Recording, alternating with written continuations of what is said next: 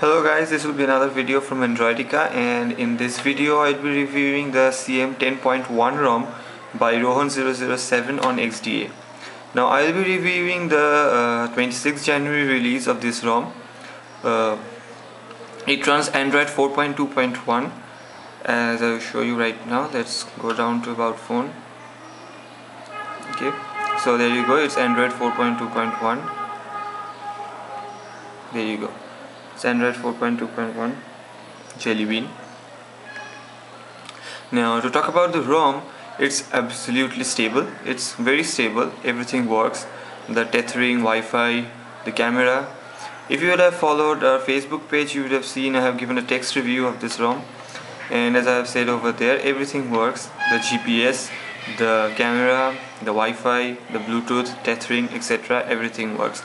This ROM is extremely smooth. There is no lag, as you can see. There you go. Zero lag in the UI interface, etc. So let's get started with the camera app. So I'll show you that the camera does take pictures and it does it pretty well. The focus is switched on over here and I really don't know for what.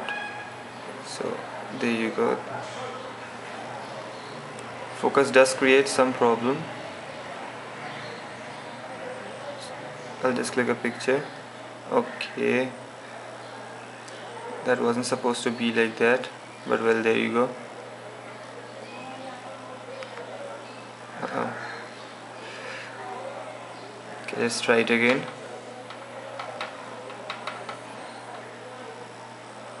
There you go.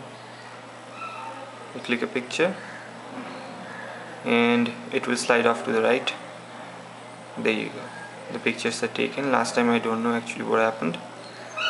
There you go, your picture is taken and there is no color distortions in the pictures as well, like in the previous version you would get in CM10 or even CM9. You would get faded colors. It's not present in this thing. The time issue that was there with this ROM, but the previous release of this ROM is gone. Now the time remains constant. It doesn't change every time you switch on or switch off your phone. The gesture typing, as I was saying in the text review, that doesn't work at all. So let's say I'll start a new message and I'll go to type a message. So if I type it out something like that, as you can see, no text appears. So but that's a really small issue to be noticed, and this ROM can very nicely be used as a daily ROM. That is a Google Now. Yes, it works very fine, as you would have seen in other or previous ROMs that I have reviewed. Google Now works. I still not signed in inside the Google Now, but it works very nicely. However, the voice search doesn't work till now. I really don't know why the developers are not looking into voice search, which is such a important feature in the Android operating system. Maybe I'll report it to the developer once so that voice search works. That would be the dialer, as you can see over there. There's some private information over there, so I would not show that part. So that's the dialer. You can easily type in numbers over there like that and make your calls, etc.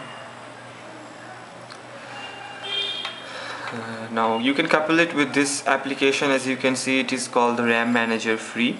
Okay, you have the Pro version too, but it will just remove the ads, so you're good to go with the RAM Manager Free.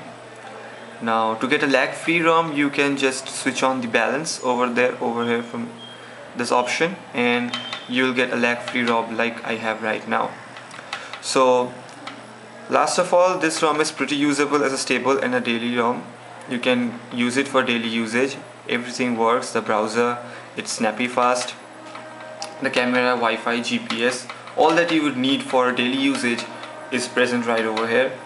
So you can very well use this ROM as a daily ROM and wait for the next release for an even better ROM. Thanks for watching and subscribe for more. Peace.